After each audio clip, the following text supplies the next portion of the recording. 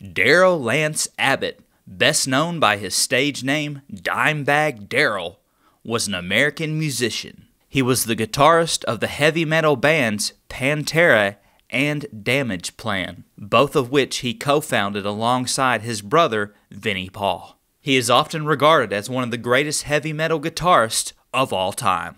On December 8, 2004, Damageplan was performing at the Alarosa Villa nightclub in Columbus, Ohio. Nathan Gale, a deranged fan, rushed onto the stage as the band played the first song of its set list and shot Dimebag multiple times with a 9mm semi-automatic pistol. Dimebag was pronounced dead at the scene. Dimebag Darrell was only 38 years old.